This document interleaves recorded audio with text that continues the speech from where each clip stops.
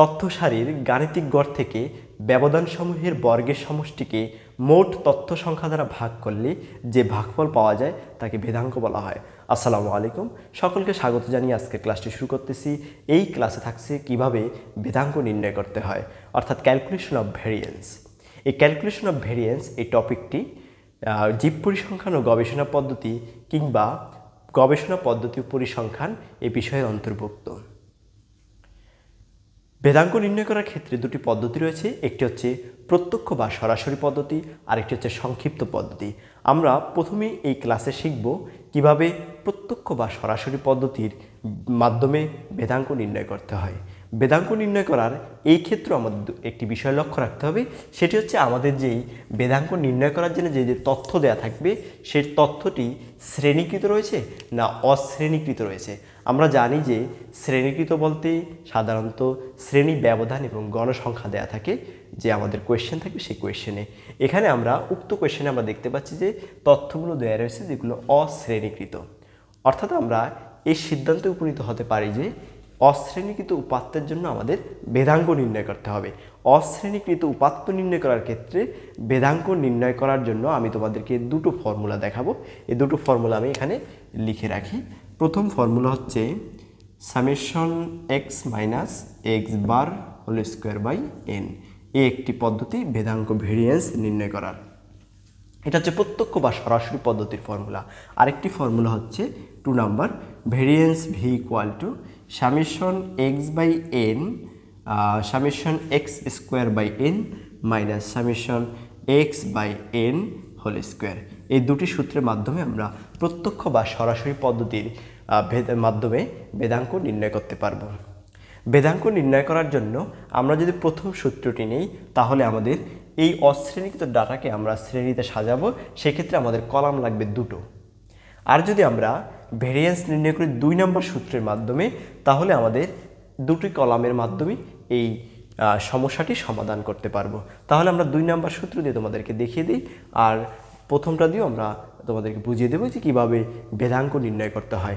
তাহলে ভেরিয়েন্স নির্ণয় করার ক্ষেত্রে আমরা 2 নম্বর সূত্রটি এখানে নিয়ে নেব। তাহলে আমাদেরকে 2 নম্বর সূত্রে যে ভেরিয়েবলগুলো রয়েছে, অর্থাৎ যে চলকগুলো রয়েছে, সেই চলকগুলো কী কী সেগুলোর মাধ্যমে আমরা ছকে স্থাপন করব। সাধারণত সূত্র দেখে আমরা বলতে পারি যে আমাদের উক্ত ডাটা থেকে, মানে উক্ত উপাত্ত থেকে কিভাবে আমরা কি কি মান নেব সেই বিষয়টি। তাহলে প্রথমে আমরা এখানে দেখতে পাচ্ছি শুধু এক্স রয়েছে একটা, আরেকটা হচ্ছে এক্স স্কোয়ার। সামেশন তো বিষয়টা বোঝে, এটা হচ্ছে সমষ্টি, মানে যোগ করা, এটা পরে করা হয়, এটা কলাম শুরু করার শেষে আমরা এটা সাধারণত লিখে থাকি। তাহলে এক্স নেব আর এক্স স্কোয়ার, এই দুইটা বিষয় আমরা দুইটা কলাম নেব। প্রথমে নিই তথ্যমান এক্স, আরেকটা হচ্ছে এক্স স্কোয়ার। আচ্ছা, আমরা প্রথমে একটু মানগুলো বসিয়ে নিই। সেক্ষেত্রে আমরা এক্সের ক্ষেত্রে বলতে পারি যে দেওয়া আছে 12, 15, 17 দেওয়া রয়েছে, 17, 20, 22, 25, 27 এবং 30। ওকে, আমরা মানগুলো অলরেডি বসিয়ে দিলাম। এবার আমরা এগুলাকে বর্গ করে এখানে এই পাশেরটায় বসাবো। এগুলো বর্গ করার ক্ষেত্রে আমরা সতর্ক থাকবো যে আমাদের কোনোভাবে যাতে ভুল না হয়। তাহলে 12 স্কোয়ারে তোমরা জানো 144, এইভাবে তোমরা সবগুলো ক্যালকুলেশন করে বসিয়ে দিতে পারো। 15 স্কোয়ার 225 হতে পারে। তাহলে আমরা এখানে প্রতিটা ক্যালকুলেশন করে বসিয়ে দিই। 15 স্কোয়ারে আসে 225, তারপরে 17 স্কোয়ারের মান আসে 289, তারপরে 20 স্কোয়ার তো তোমরা জানো যে 400, 22 স্কোয়ারের মান আসে 484, তারপরে 25 স্কোয়ার তোমরা জানো যে এটার মান 625, 27 স্কোয়ার। প্রতিটি বর্গ আমরা সঠিকভাবে ব্র্যাকেট দিয়ে করে নিলাম। 729 অ্যান্ড 30 স্কোয়ার ইকুয়াল টু 900। তাহলে আমরা অলরেডি কিন্তু দুটো কলাম সম্পন্ন করলাম।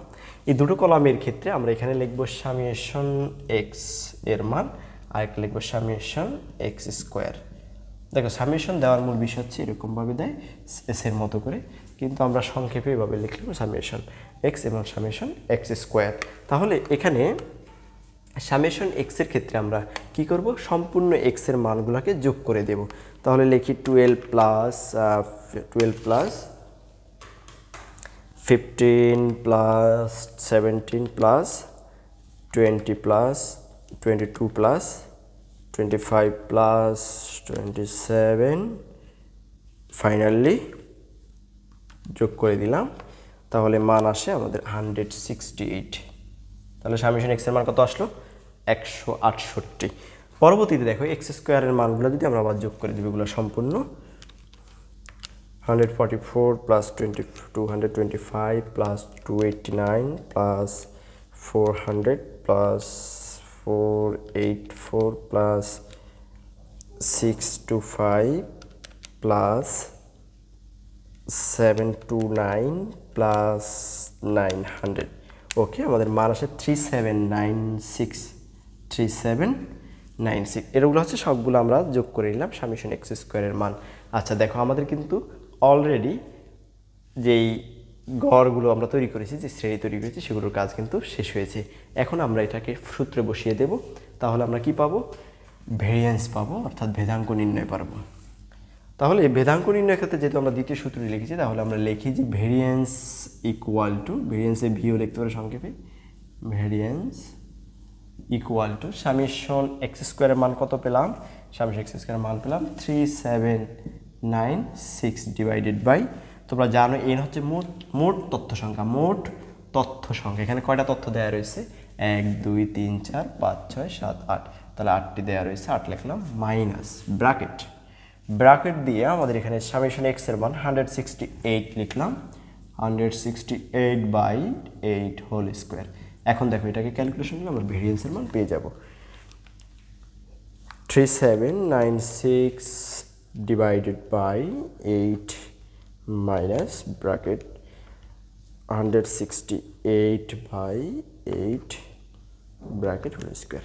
তাহলে মান আসে 33.5। বেদাঙ্ক নির্ণয় করার ক্ষেত্রে কিন্তু এগুলো শতকরা নেওয়ার প্রয়োজন নেই, শতকরা নিতে হয় না। তাহলে আমরা উক্ত অশ্রেণীকৃত তথ্যর মান থেকে বেদাঙ্ক নির্ণয় করেছি, সেই বেদাঙ্কের মান এসেছে আমাদের কত, 33.5। অর্থাৎ আমরা এই ফর্মুলা থেকে আমরা বলতে পারি, সংজ্ঞাটি যদি আবার একটু বলি তোমাদেরকে, কোনো তথ্য সারির গাণিতিক গড় থেকে, তোমরা জানো গাণিতিক গড় বলতে আমরা কি বুঝি, x bar equal to summation x by N.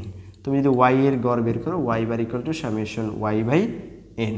তাহলে দেখো এখানে কোনো তথ্য সারির গাণিতিক গড় থেকে যে ব্যবধান সমূহের বর্গের সমষ্টি মোট তথ্য সংখ্যা দ্বারা ভাগ করলে যে ভাগফল পাওয়া যায়, সে ভাগফলই হচ্ছে কি, ভেদাঙ্ক।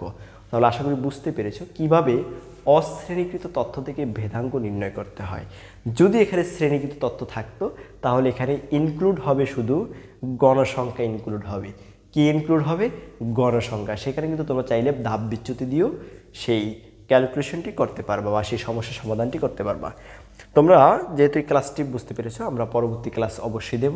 ততক্ষণ পর্যন্ত তোমরা অবশ্যই আমাদের ইনফিনিটিভ সায়েন্স এই পেজটিতে ফলো দিয়ে রেখো, এবং আমাদের ইনফিনিটিভ সায়েন্স ইউটিউব চ্যানেলে আমরা এই ক্লাসগুলো দিয়ে থাকি, সেখানে তোমরা চোখ রাখতে পারো। তাহলে আমরা পরবর্তী ক্লাসে আবার তোমাদের সাথে দেখা হবে। ততক্ষণ পর্যন্ত সকলে সুস্থ থাকো, ভালো থাকো। আসসালামু আলাইকুম।